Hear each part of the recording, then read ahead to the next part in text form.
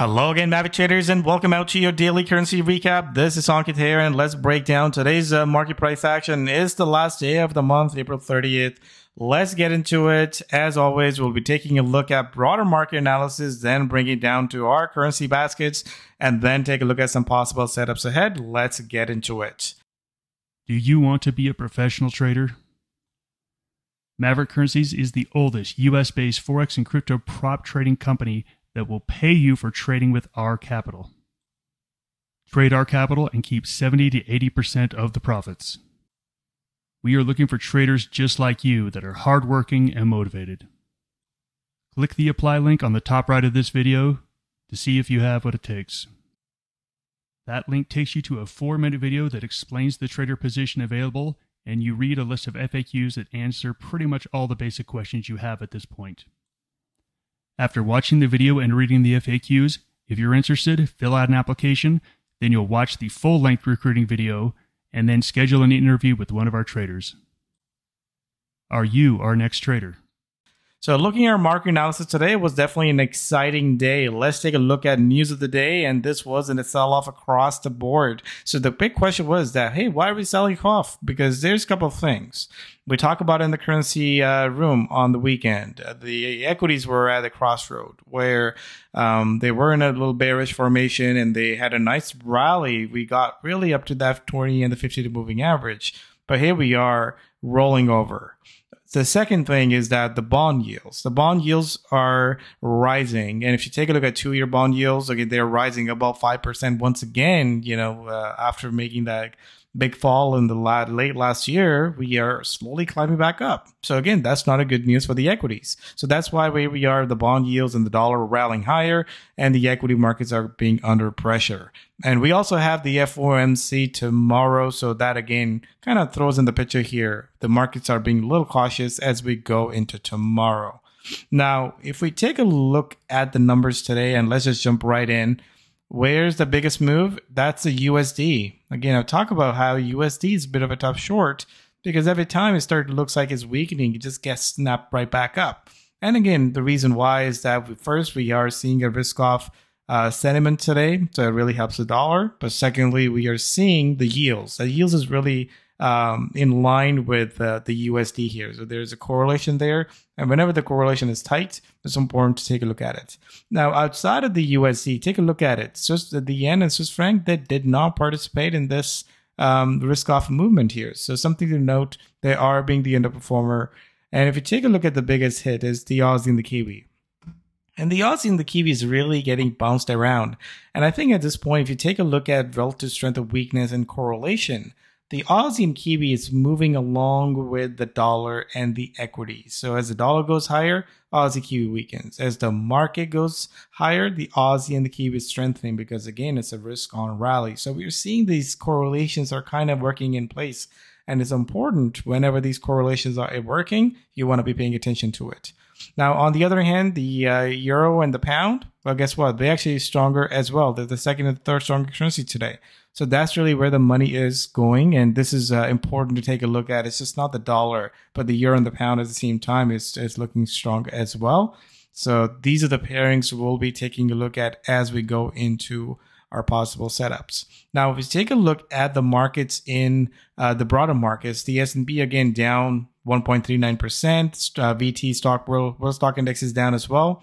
Gold is down. Oil is down. So pretty much everything is down. But take a look at the big sell-off in the crypto markets, down 7.5%, 8%. Again, the crypto, we talked about it, that momentum is over. It's just low basing, and we just got a big fall today. So that's the case across the board. You can see Ethereum looks the weakest, 9.17%. Bitcoin Cash, Bitcoin. So pretty much there was no place to hide. Everything was really falling apart. Now let's take a look at a market outlook, because I think this is where we were at the crossroad. Let's take a look at the chart. This is where we were on Friday. And I talked about how I want to be changing the score as we get a confirmation of breaking above the 20 to 50. And guess what? We just rolled over right from that level. So this is where this again looks more like a bear rally to me, where you have a change of trend. And then we just make a lower low with a lower high, right back to the moving averages. Here we are, a bit of a cross of 20 breaking below the 50. Again, that's a negative divergence there. So this is where technically market looks more bearish to me than bullish. But again, in between, we get these rallies where it really throws everybody off because, you have the premise, you get convinced that market maybe wants to rally higher, but then here we are getting a big ugly day today. So again, tomorrow, I wouldn't be surprised that if the Fed is hawkish, more hawkish, then we get towards that previous support here. So this is, again, the level we'll be taking a look at going to tomorrow, but more risk off than risk on based on that price action. Now, if we take a look at some of the economic reports again tomorrow, it's just not the FOMC. We're going to be starting with, let's just take a look at it first tonight. We have the Kiwi employment report tonight, but outside of the Kiwi employment report, we have the US ADP number. We have the ISM manufacturing PMI, got the Joel's job opening, we got the Fed rate statement, and the press conference. So tomorrow is all about the USD. So we'll be starting with this economic data, but the biggest one is going to be on the FOMC statement and the press conference. How hawkish are they?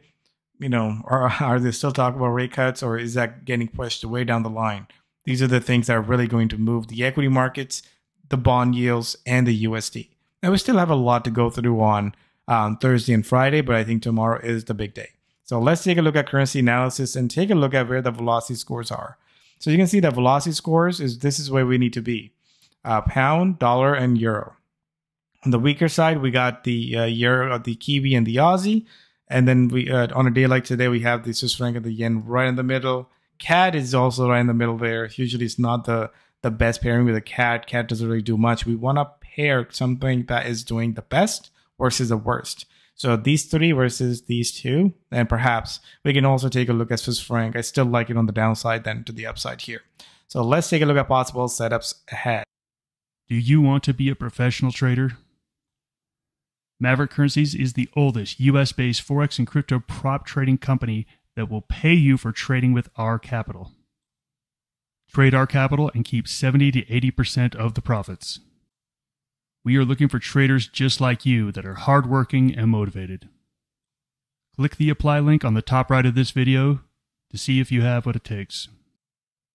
That link takes you to a 4-minute video that explains the trader position available, and you read a list of FAQs that answer pretty much all the basic questions you have at this point. After watching the video and reading the FAQs, if you're interested, fill out an application, then you'll watch the full-length recruiting video, and then schedule an interview with one of our traders.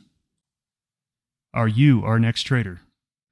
So looking at our possible setups ahead, let's take a look at the USD first. This is where we are. Okay, what does it look like to you as far as the technical goes? This is more like a little bull pullback, and here we are rallying here. Solid candle as we close the end of the day. So at this point, as a break above that parabolic SAR, again, I think this has the potential to go higher. Now, if you take a look at what level are we on, we are getting back to the October highs.